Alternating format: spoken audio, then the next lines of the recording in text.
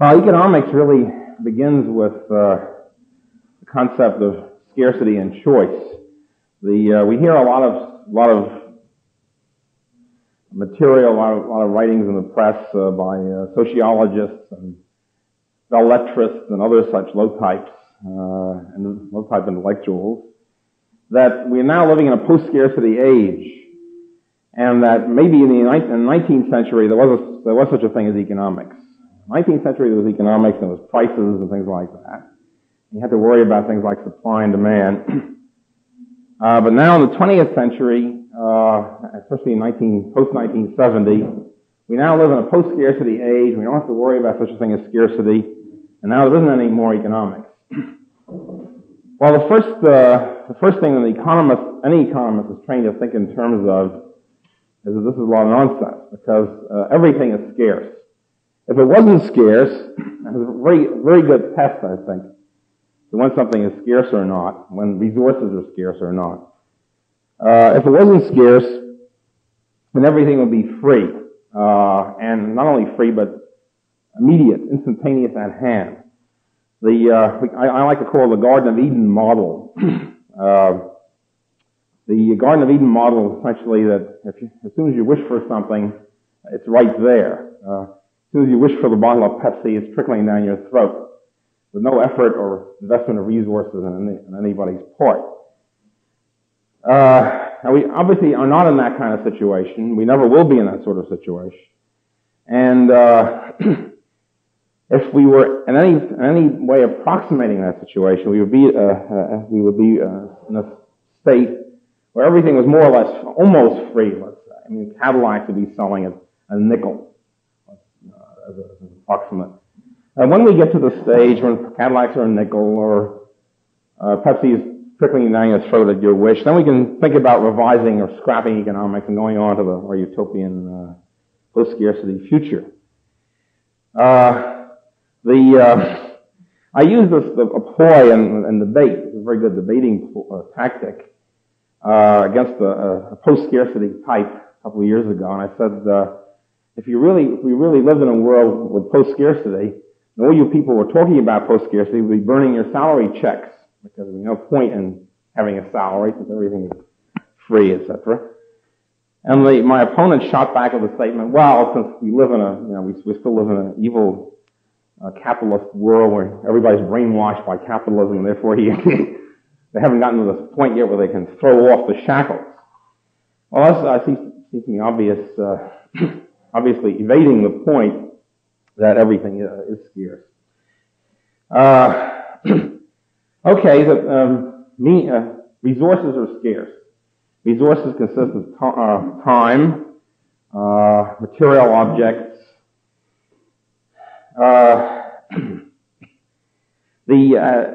and all sorts of consumer or capital goods. We haven't got explaining them yet.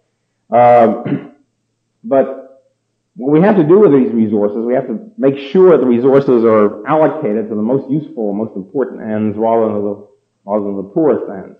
And here we get to the difference between economics on the one hand and technology on the other. Many people don't really see the difference. Technologically, lots of things are possible and feasible. They're not feasible at all economically. For example, it might be, I don't know, since I'm not really a technological expert, but it might very well be technologically possible to build a tunnel from here to San Francisco. Not only that, but a tunnel lined in platinum and precious jewels and so forth. It might very well be possible. It will take, of course, $20 trillion or something, and we wouldn't be able to eat for about 5 years, but we could do it. And the question then is, should we do it? What are we giving up in the process of doing this? And so a tunnel that sort of tunnel might be technologically feasible, but obviously it would be economically unfeasible. Economically unfeasible meaning that the resources, the precious, scarce land, labor, capital, which would have to be used to build the silly tunnel, would much better be used, much more properly be used, producing food, TV sets, clothing, automobiles, etc., all the things that we need much more than we need this tunnel. So the economic problem is a problem of allocating scarce means, scarce resources, to the most important ends rather than the least important ends. And as a matter of fact, the definition of waste, which is really an economic concept rather than a technological concept, the definition of waste is taking scarce resources and applying them to less than the most important ends. For example, building this tunnel. It might be a great tunnel once it's through. It might be a feasible tunnel. The tunnel might hold up. It might not collapse. But, in other words, it would be technologically feasible. But it would be a waste of resources because almost anything else done with a $2-3 trillion would be better than wasting it on this tunnel. So it would be economically ridiculous, even though it would be technologically feasible. I like to, at this point, go into what's known in economics as Crusoe economics. Crusoe is I find a very interesting figure here. First of all, students tend to get very confused at this point. Say, why are we worrying about Robinson Crusoe? We're supposed to be worrying about the modern world. And I try to tell them at that point that I don't really care about Robinson Crusoe or the other. But the purpose of Crusoe economics is to isolate. It's the first to take one person, one man, and pit him vis-a-vis nature, so to speak, and isolate one man vis-a-vis nature, and then see what happens. See how we can analyze his actions, and then bring in other people, bring in Friday and other people, etc. Because we find out we can grasp most of the basic economic concepts just by studying the actions of Robinson Crusoe. Okay, let's take Crusoe on a desert island. Let's say, well, it's better if it's not a desert island. It's a pretty bountiful island. If it's really a desert island, it'd be in pretty bad shape. He's shipwrecked. He starts off with certain resources at his command. First of all, he's got his own personal energy. Commanding this personal energy, he has his own technological knowledge built up over the course of the years. He knows how to make a net. He knows how to, make a bow and arrow and all that sort of stuff. How to build a log cabin and so forth. So he has technological knowledge. He knows he certainly knows what ends he wants to pursue. In fact, he has lots of ends that he has to pursue very, very quickly, or else he's going to die out, such as finding food, shelter, clothing, etc. And then he looks around for the limited resources at his command. He tries to waste as little as possible to achieve his most important ends with the resources he's got. He tries to achieve his most important values with his limited time and resources available. He's okay. So he's got his personal energy. What else has he got? He's got nature. He's got the island, whatever that happens to be. So he starts off with personal energy and nature. These are the two original resources, they're called. Energy is called, and here we have a heritage from late 18th century, early 19th century economics. Personal energy is called labor. Now this has caused a lot of confusion over the years because when we think of labor now, we think of labor in proletarian terms or Marxian terms as somebody who's employed by an employer. This is not what labor means in economic language. Labor means anybody who's using personal energy in the process of, just say, production. In the process of production, I haven't explained what production is yet. Anyway, anybody who's using personal energy in the process of production would be a laborer. So on that basis, for example, the president of General Motors would be a laborer in this sense. The stockholder, somebody who's simply clipping coupons, would not be a laborer. So anybody who's involved directly in using personal energy is using labor. And this is the original 18th century, early 19th century definition. And then there's nature. Now nature has another term for it in economics, which is, again, means sort of the same thing, but not quite, which therefore leads to a lot of confusion.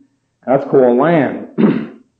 So the reason why it's sort of the same thing, but not quite, is that it's true there's land there, and there's the forest and so forth and so on, but also, for example, there's a river, which has fish in it. Well, the river is called land in economics, in economic theory.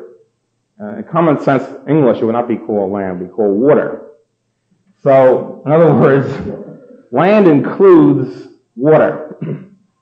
On the other hand, land in economics does not include any structure, any man-made structure built on top of it. It's the original nature-given resource. That means land would include the space underneath this building, but not the building on top of it. That's not land. Of course, usually we tend to think again, in the common sense English, we tend to think of land including the buildings on top of it. So here's Crusoe. He has his goals which he set out for himself. He has his values which he's trying to achieve. And he's got limited scarce resources, land and labor, which he has to apply very quickly to achieving these ends. Now, the ends that he has to achieve, he ranks on a scale of values. He has to rank them because he's got to choose, how does he allocate his time, for example? Does he spend the next 3 hours looking for berries or hunting fish or whatever? So, he's got to decide whether, he decides how to allocate his time on the basis of his value scale. And the value scale, it doesn't have to be very elaborate. As a matter of fact, it's something like, the example, again, I use for students is you have a choice of how to spend a block of 3 hours tonight. And you have, like 8 choices. You actually have a lot more in New York. You can go to half a dozen movies, a party, and concert, and so forth, and way down the list is reading your homework, number 20 or something. You make up a little chart for yourself, and you pick what you think is going to be the highest in your value scale. And you allocate your 3 hours to that. So this value scale is it's amazing how much heavy weather has been made out of this very simple concept of economics. How much millions of wasted words have been spent on this topic. At any rate, it's really a fairly simple concept, basically. Namely, that it's a strictly ordinal scale in the first place. In other words, you're ranking your first movie, second movie, and third movie. You're not saying, well, I think I will prefer, this movie 2.8 times more than the second movie. That's obvious nonsense. I mean, what do you mean by 2.8? One thing. You're making strictly ordinal choices. Rankings, first, second, and third. Well, I prefer this first, this second, this third. Anything else is really, is really meaningless. If you say, I prefer seeing this person 2.7 times more than seeing that person, it's ridiculous. There's no unit that you can use for measurement. So Crusoe or anybody else ranks his values on this ordinal value scale. And the scale can change over time. It usually does. As people learn more, they satisfy one want, another one pops up, and so forth. And of course, different people have different values and different value scales. They might have even the same values, but different rankings for them. But the point of this value scale is strictly ordinal. It cannot be measured. It's really still being fought out in economics. It's an amazing thing. But I guess people need something to do. So this is part of the activity. Okay, so Crusoe finds that nature is bigotry, as we say. In other words, well, he's got that personal energy, all right. He's got the stream there and the fish. There's not too much else. So he's got to work hard to do what? He's got to work hard to take these natural resources, take the land, and transform it very quickly into uses and methods and patterns by which he can start enjoying the fruits. In other words, he has to start he has to construct a bow and arrow and hunt deer or something. Or he has to build a net and hunt fish. Or get a log, get an axe and chop down trees and build a log cabin. So it's only after he gets the fish and after he gets in other words, it's the fish he wants, the fish in the cabin and the deer and the meat that he wants. The other stuff are simply means, byways, paths by which he finally gets to the desired direct use. The directly useful products that he actually uses. In other words, his final goal are called consumer goods. So he eats the fish and he lives in a log cabin and he eats the meat and so forth. This is or he wears the clothing. These are direct consumer goods. Everything else in this process of transformation, of getting from the original natural brook and so forth down to the consumer good, all these other things are called capital goods. So now we have all these other things are called capital goods.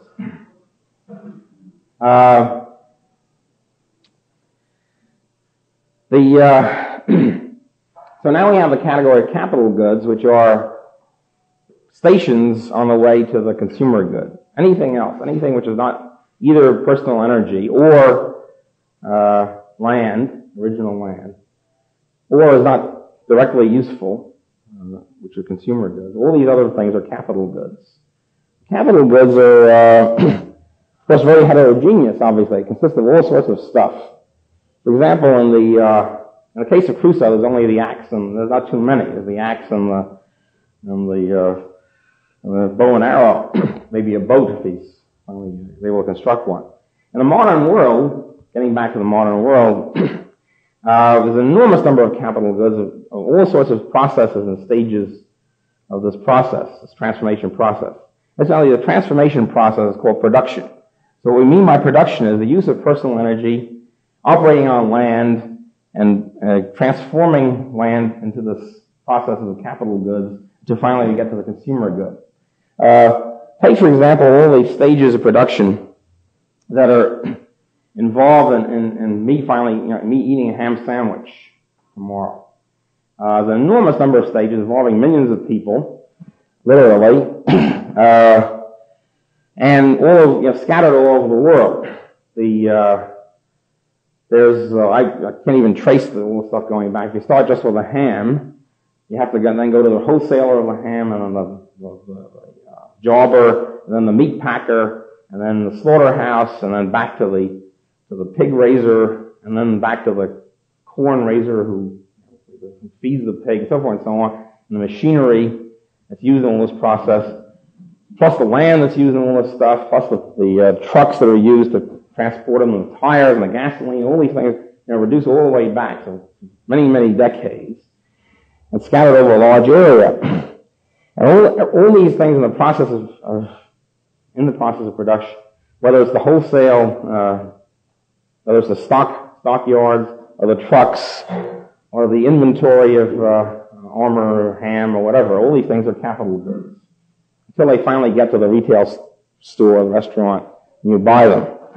And then, of course, if you get to the bread, there's a whole process going up to the flour and the miller and all that stuff, and back to the wheat farmer, the threshing machine, and way, way back. And when you get to the butter on the bread, you go through the whole process again. So the amount of capital goods is enormous. And in each stage of production, land and labor is involved in this whole process.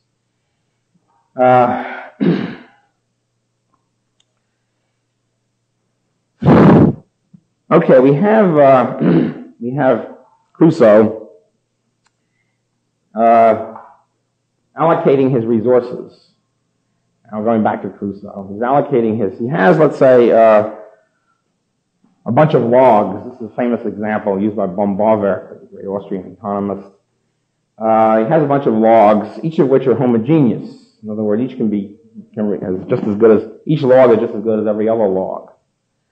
I think of boehm-bawerk's example with horses, which is trickier because some horses might be different, of course, than other horses, stronger, faster, whatever. So here's Crusoe with a certain number of horses. Certain number of logs. He has various uses he can apply them to. He arranges these uses on his value scale, the ordinal value scale, which can be something like this. It can, again, depend on his personal choices and his needs at the time, etc. It can be something like this. Ranking number 1, fire to cook tonight's food. Number 2, ranking second, building a fence. Ranking third, keep the wolves out. Ranking third, extending the log cabin. Ranking fourth, storing the logs for tomorrow's food. And ranking fifth, a real luxury item, building a boardwalk down to the beach so you wouldn't have to get his feet full of sand.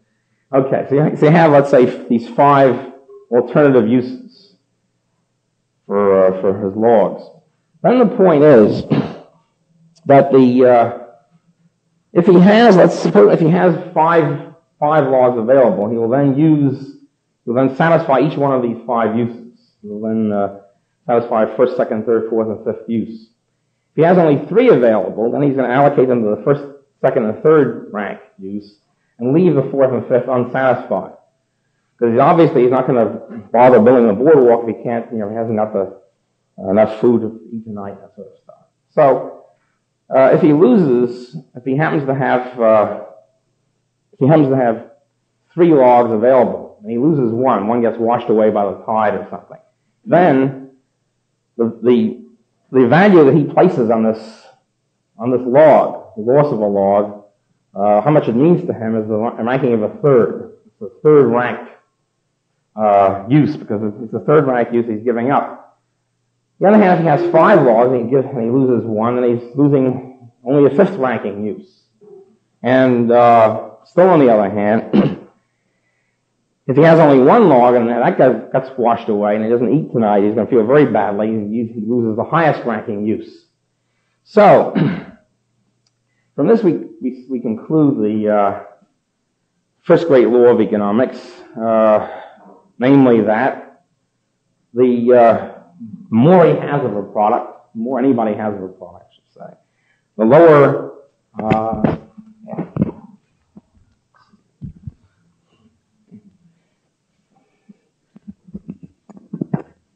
that will be any unit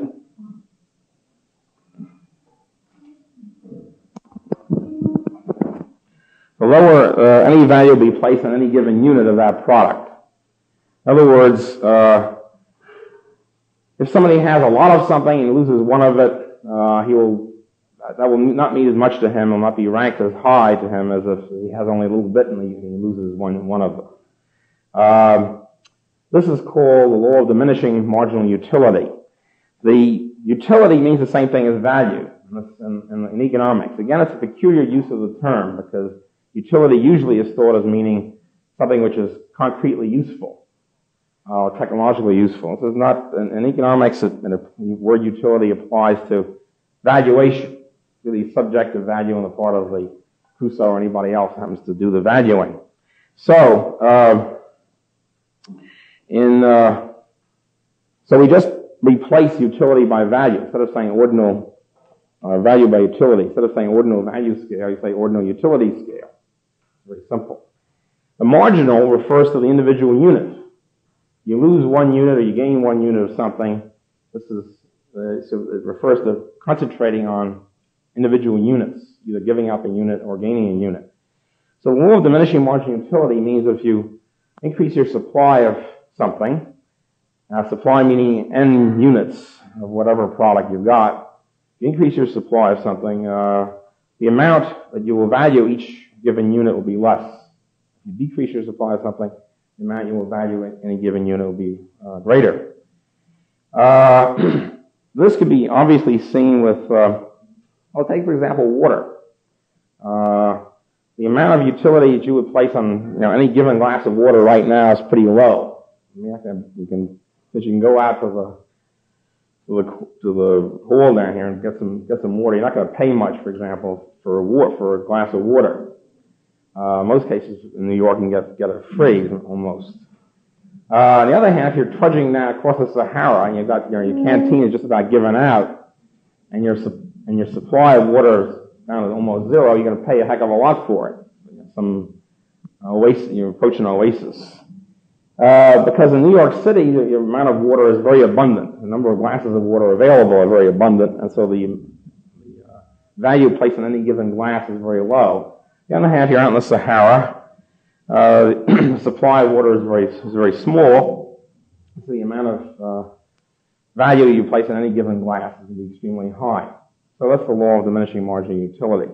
One might think this is fairly obvious, but as in all great truths in sciences, social or otherwise, is only obvious after somebody's thought of it, because centuries were spent in worrying about problems that were finally solved with the law of diminishing marginal utility. To be more specific, classical economics, which came in late 18th century and the early 19th, and mid-19th century, was hung up on a certain basic problem. They couldn't really analyze consumption very much, because they came up, of course, a basic philosophical problem, so to speak, economics. They said, look, here's bread. We all know bread is very important. It's the staff of life and all that, and yet bread is very cheap. The price of bread is very low. On the other hand, here are diamonds, which are, everybody knows, are a luxury and frippery and so forth and so on, and yet they're very expensive.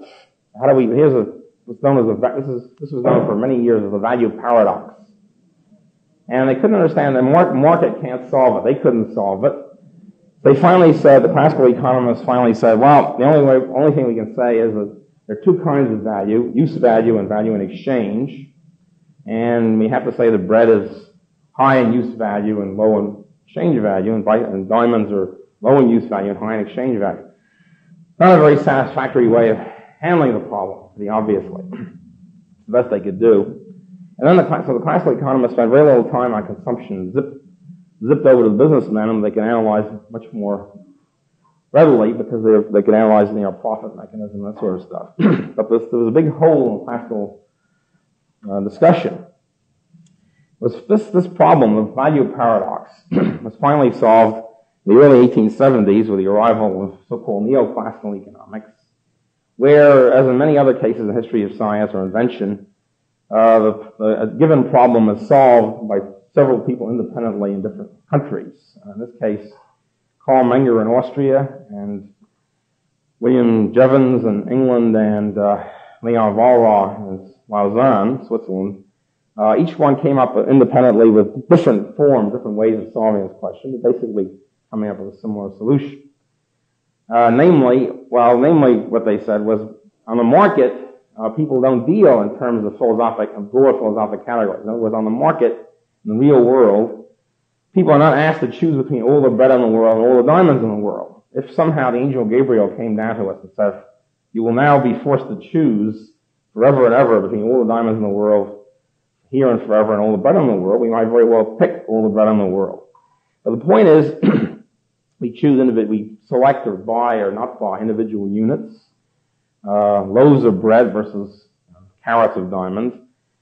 And what's happened is that the supply of bread has been so extensive, so abundant, that the value to any given loaf is very low.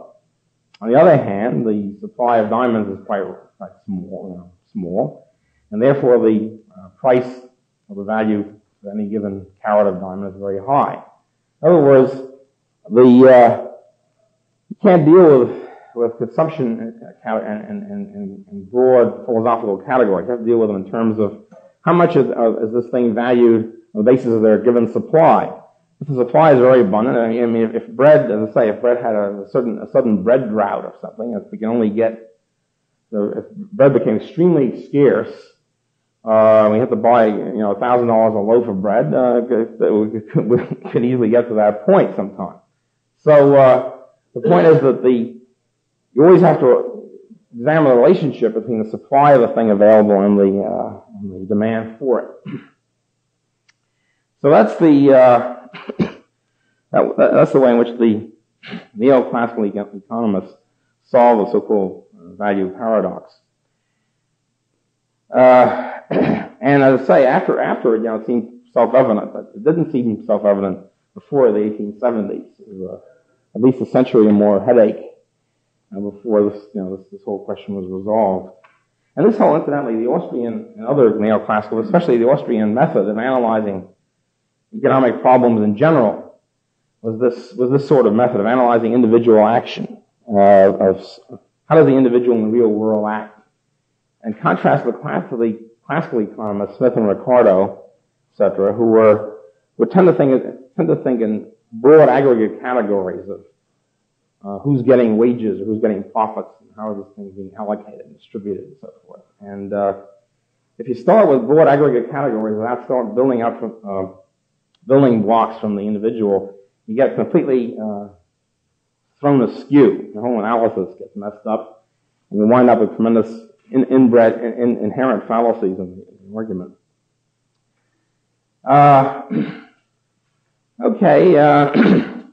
Crusoe, we more or less, most of the categories, well, let's see, we have production, consumption, land, labor, capital goods. Also, another thing about Crusoe is, which is true about us as well, he's in favor of achieving his wants as quickly as possible. In other words, he'd like to get his log cabin built today rather than next week.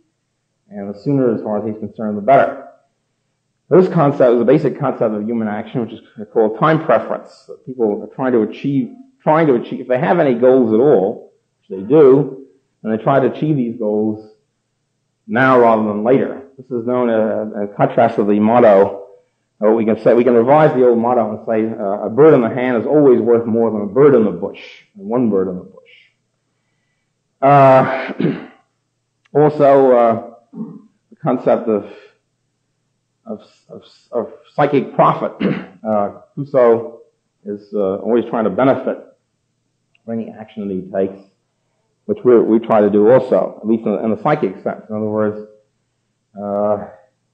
if he feels that he'd rather rest for 2 hours than go and chop trees, he's doing it because he feels a need for leisure.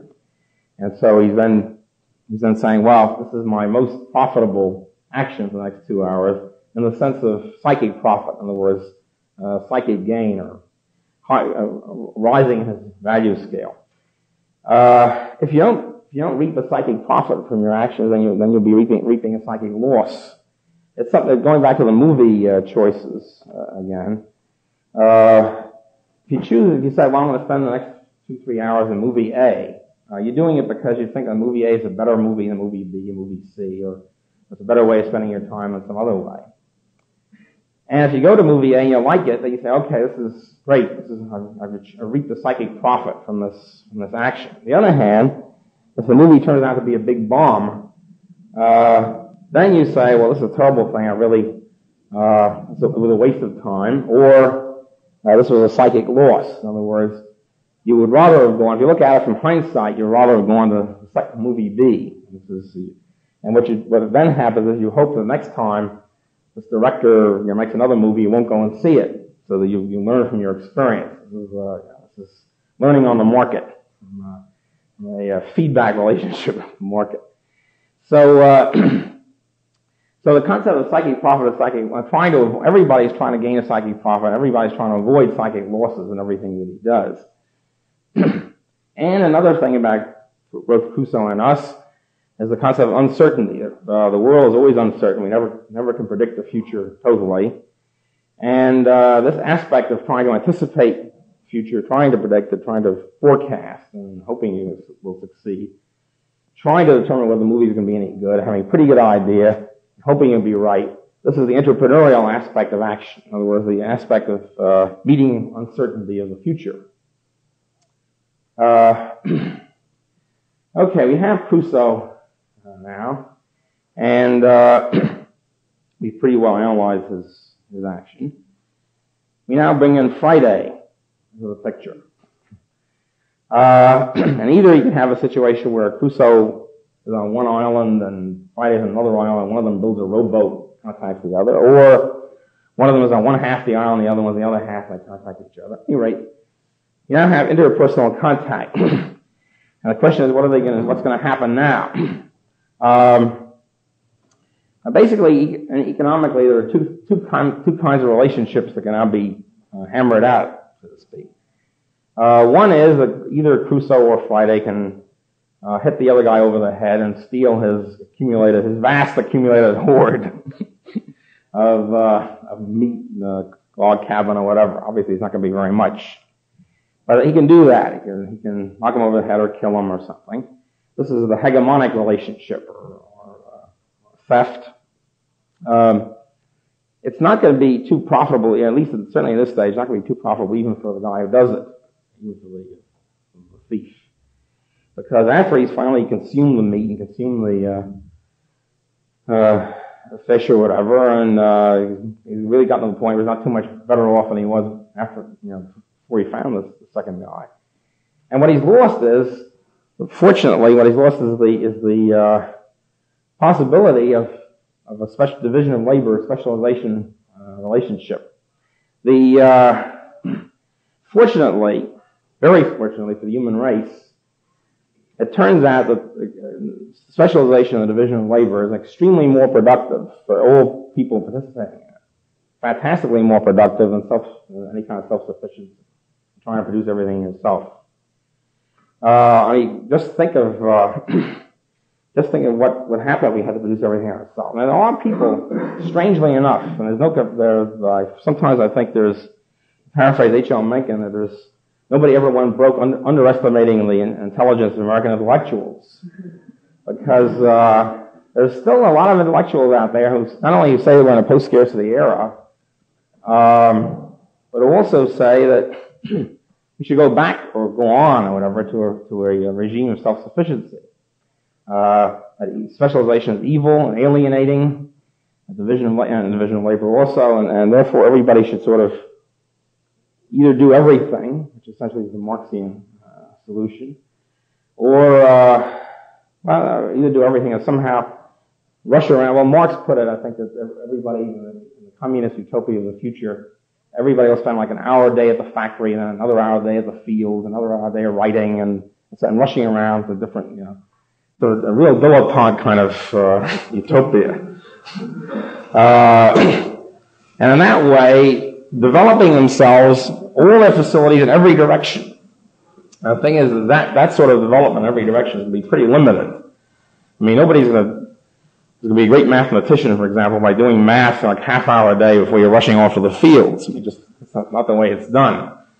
So creative development, intellectual development is going to be out the window. It's pretty clear. But aside from that, aside from the sociological aspects of it, there's the basic economic aspect that by smashing the division of labor, you're really giving up most of the production of the human race.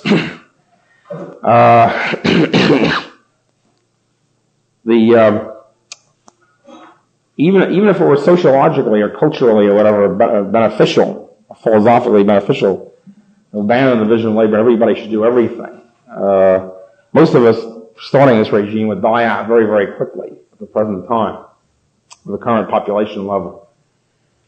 Just think, for example, what would it mean to produce your own hi-fi set, trucks,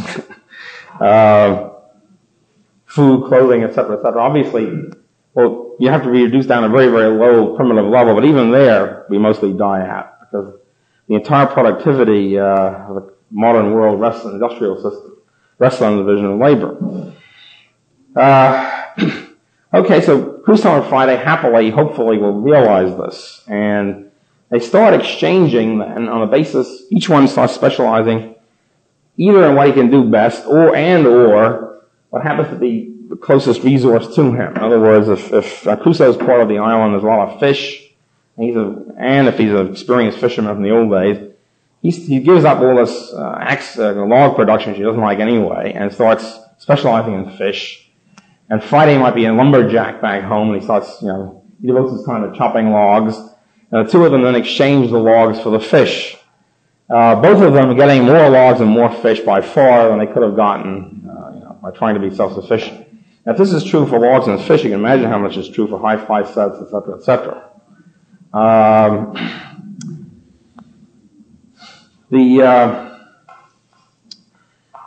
Also, extremely important for the development of the market. And we hear a lot about how the market economy, exchange economy is the rule of the jungle, where the weak are forced to the wall, stuff like that. Actually, just the other way around. If we really had a situation where resources are very scarce, there's the one water hole, and everybody's zeroing in on the water hole, and there's no exchange going on, then it really would be that the weak are forced to the wall, and that would be it. In other words, in a status situation where there's no market possible, that's when the law of the jungle does really apply. But fortunately, not only does everybody participating in the market benefit everybody involved in it, but It turns out that even the schleppiest of us, even the least productive, can participate in the market. The market is arranged in such a way that even in other words, take the Crusoe-Friday situation. Supposing Crusoe is better than Friday, or Friday is better than Crusoe, at both fishing and log cutting.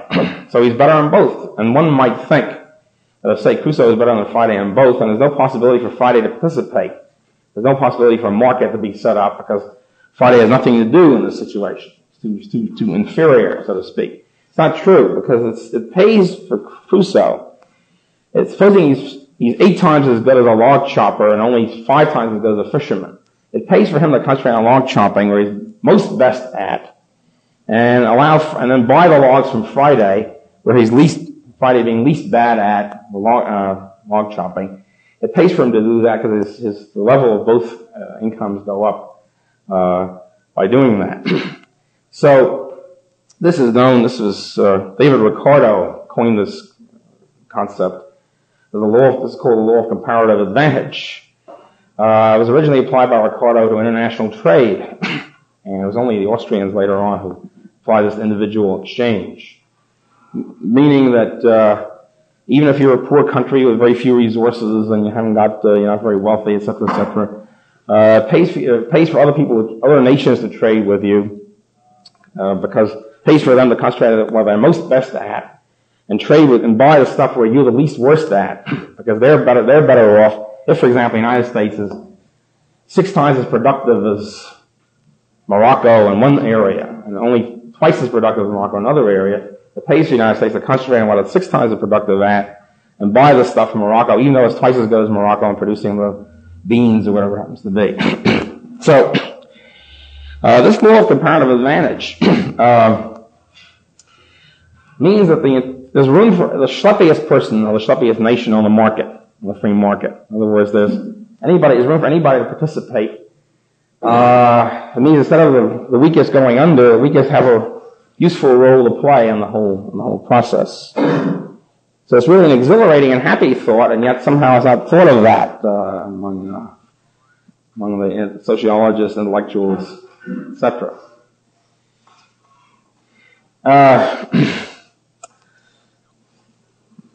Okay, we now come to and I said the basis of this, the whole market setup, and the law of comparative advantage and the whole exchange system is the natural variety of both individuals and resources. In other words, the fact that every person is different from every other person, has different abilities, tastes, intelligence, etc., and that every land area is different. So that one land area has fish, the other land area can grow wheat, and so forth and so on.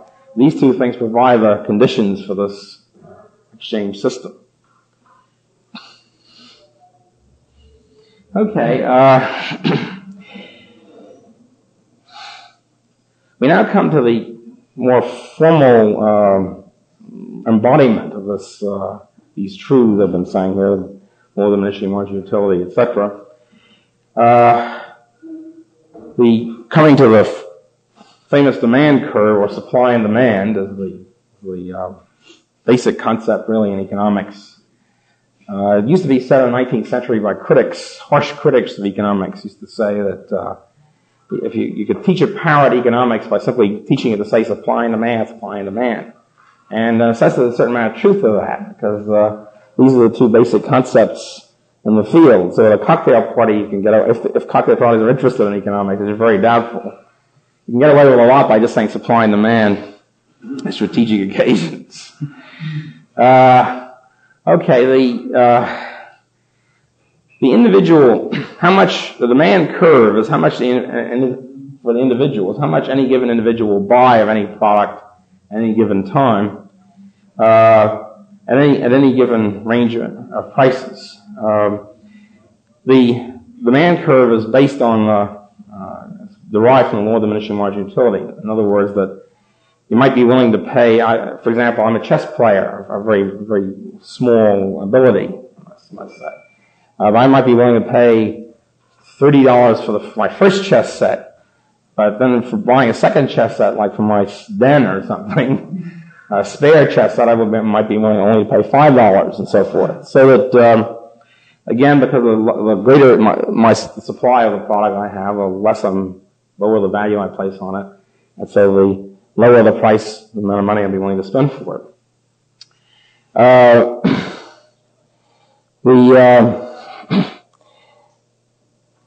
So from this diminishing margin utility, we get the truth that the demand curve or the demand schedule is falling. In other words, as the quantity of the good increases and the price as the quantity of good increases, as the price falls, the quantity the quantity purchased will increase and vice versa. So that if, for example, I happen to be a great chess fan, I might be willing to spend $30 on a chess set, but when you get to the point where it's $100, I'm priced out of the market, so to speak. The other hand, if it gets down to $5, I'll buy a second set. So you get what's known as the falling demand curve. This is figure 1. Price is always on the y-axis, some reason, and quantity is on the x-axis. So in this situation, for any given individual, the higher the price, the less he's going to pay, the less he's going to buy of it, and the lower the price, the more he's going to buy of it. You have something like this. You have a falling demand curve, D, or DD. Why, you might ask, is the demand curve a straight line? Well, that's interesting. That's an interesting footnote in history of economic thought. For a long time, they drew the demand curve, the textbook writers, as a rectangular hyperbola. In other words, with the area underneath it always constant. And they did that for many years, and then suddenly, around in the mid-40s, one economist said, why are they doing this? There's no evidence for it. There's no evidence at all. Why not have a straight line? And so since then, the demand curve has always been a straight line. There's no evidence for that either. It's easier to draw it that way. One thing you have to realize, I'm a fan of demand and supply curves in a sense, but the one thing that has to always be remembered about them is we never know what they are. So the big problem in economics texts is that the economics texts say, demand curve is given here. We've given the demand, you give them a cost, and then you crank out the answer. You crank out production, you can't crank out prices. That's it. And it all seems like a very mechanical thing. It's like you're putting money in a slot and you get the answer out. But the thing is, in real life, in the real business world, we don't know the demand curve. Nobody knows the demand curve. Nobody knows the cost really either. So the whole thing is a very uncertain kind of picture. You don't start off, hey, it's a given demand curve, given cost curve. Because if that's true, you wouldn't have to, all you have to do is to take a course in economics. You can run the whole industry of the whole country very, very simply. So the problem is, the economists began to get enamored of all the curves, and it's got to the point now where most people who take economics courses come away from it thinking that they're sort of third-rate math courses. There's a lot of tangencies and curves on the board and so forth and so on, and not knowing too much about what they mean, because the means have become the ends in themselves. Originally, the curves are supposed to illustrate and clarify thought. What happened was the thought began to drop out, and the curves took on a life of their own. Okay, so we have this demand curve. The concept is at any given time you buy so much of this product, and if the price is lower, you buy a lot less, buy a lot more. It's obvious that it's pretty obvious if for some reason Wheaties became a nickel a box, there'd be a lot more Wheaties purchased. If for some reason Wheaties were up to $1,000 a box, very few people, except real Wheaties fanatics, would buy any. So it's a fairly simple, again, fairly common sense kind of insight. All right, this is the individual demand curve. Then what you simply do is you sum up, at least conceptually. It's not simple at all because you don't even know the individual demand curve. Conceptually, however, if you want to know, at least conceptually, how many Wheaties will be bought at a given price in the whole market, not just for one person, but summed up over everybody.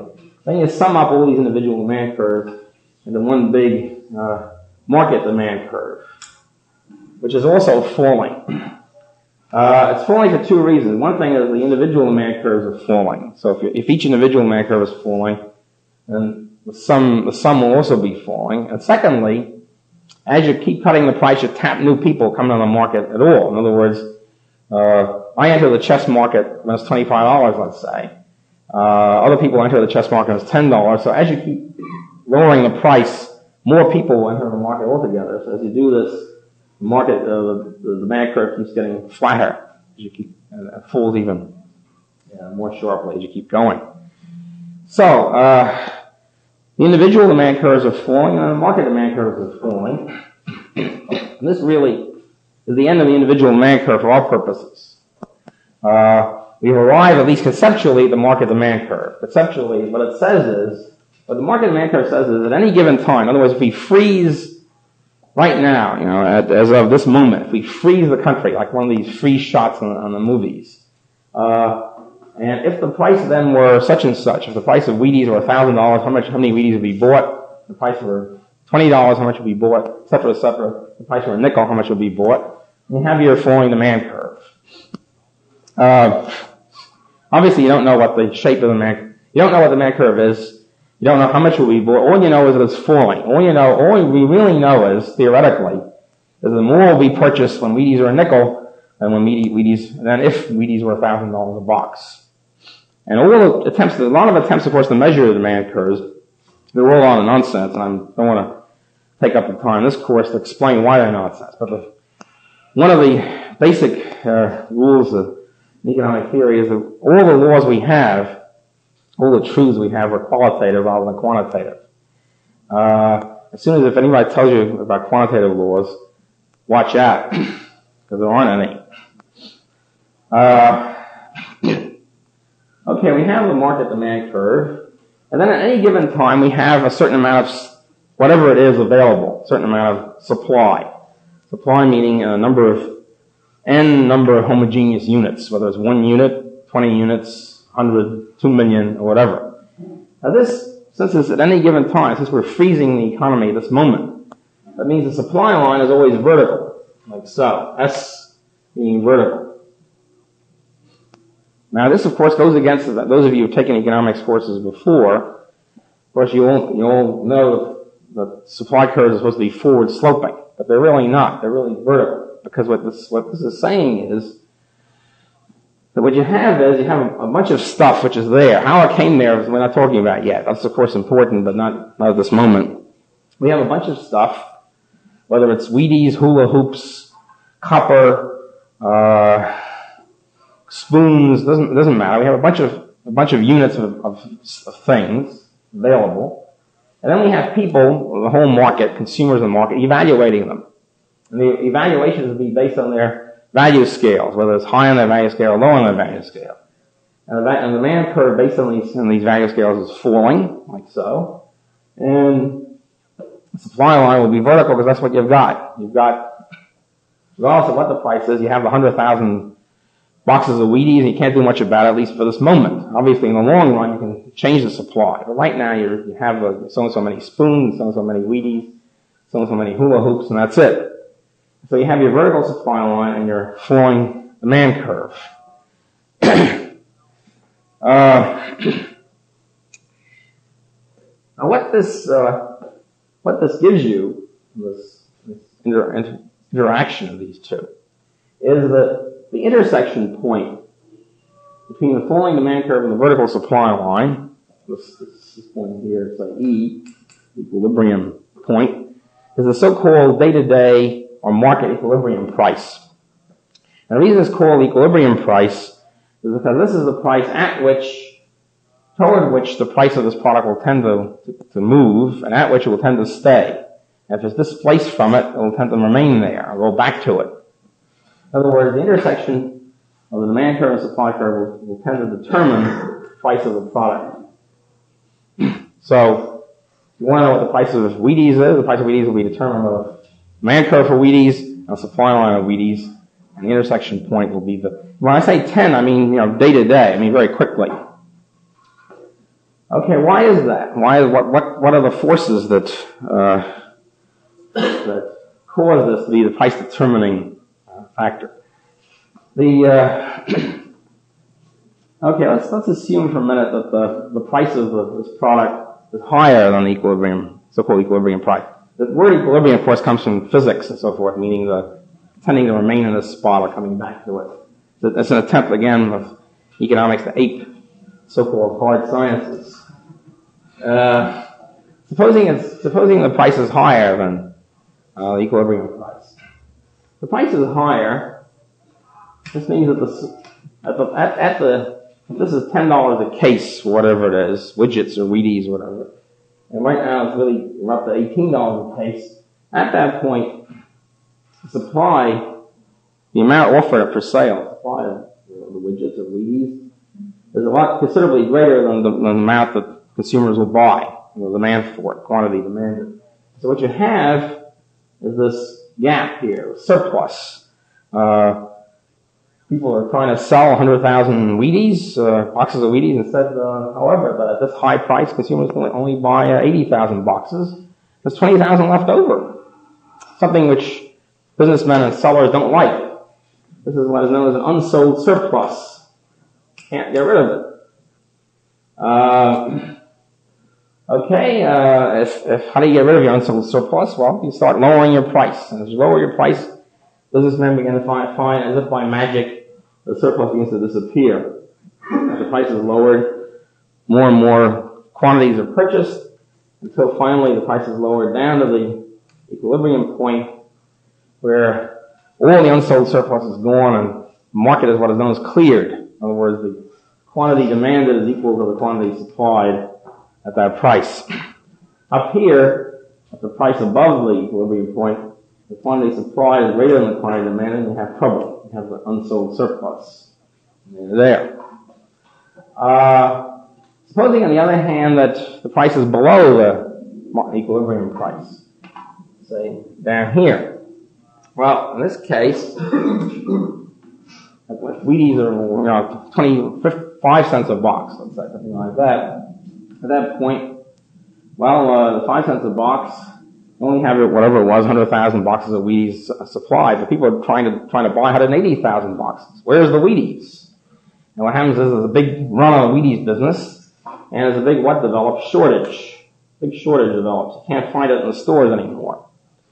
If, for example, the government decreed tomorrow that Wheaties from now on can be sold only 2 cents a box, you can take my word for it, the Wheaties would disappear from the shelves very, very quickly. Everybody and his brother would rush to get this bargain price for Wheaties. Wheaties would be clean out and that'd be the end of it, because nobody in his right mind would be producing Wheaties for 2 cents a box. Okay. So shortage develops. Businessmen in response to this shortage, the fact that there's more demanded than supplied at that price, will start raising the price. And as they raise the price, they find that the gap is eliminated, and when finally get to the equilibrium price, again, the market is cleared. There's neither an unsold surplus nor a shortage. So here, and any price above the equilibrium price, supply is greater than demand. Any price below it, demand is greater than supply. And at the equilibrium price, you have the market being cleared, where there's an exact balance between demand and supply. That means that the equilibrium price, there's enough people to buy, and just enough people to buy whatever is available of a product. And there's just enough at that price available for whatever people want to buy.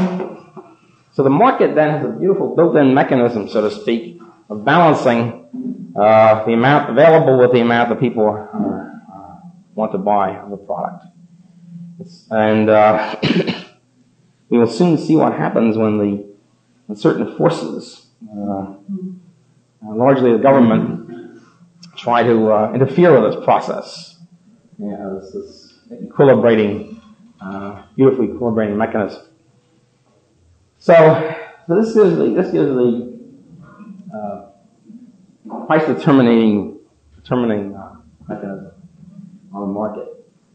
All right. If this is true, and I think it's unexceptionable, then how can the price ever change? We have the price pretty well set here, fixed by the amount of supply of a vertical supply line and the flowing demand curve. In that case, what will cause the price to change? Well, obviously either one of two things, or both. either the demand changes or the supply changes. And then if we analyze any price, or any price changes in any field, we start looking for these two factors. What happened to the demand for it? What happened to the supply of it?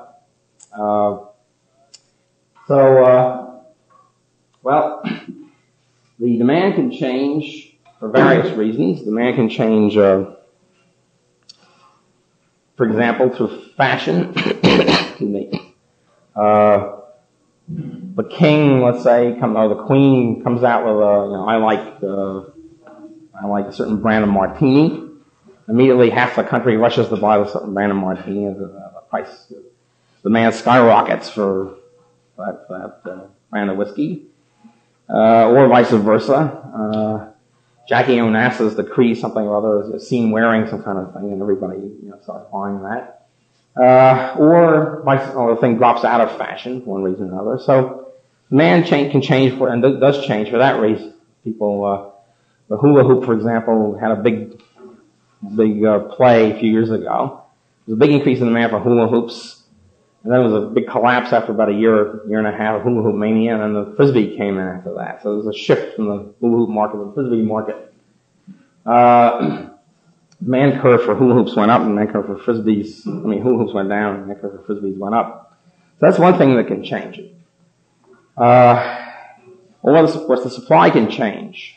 Why will supply change? Well, supply can change again for various reasons, one of which can be in response to demand, and we'll see later. But one reason, of course, is purely technological. In the agriculture, for example, if there's a big drought, wheat supply goes down. For example, in this figure 1,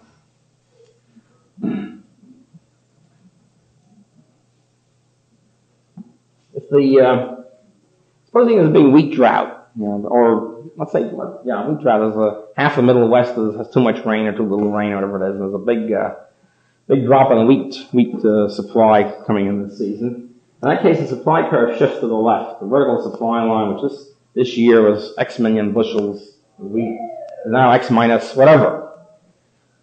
So this means that the old price, the old equilibrium price, which before this cleared the market, now doesn't perform this, because now it turns out that the old price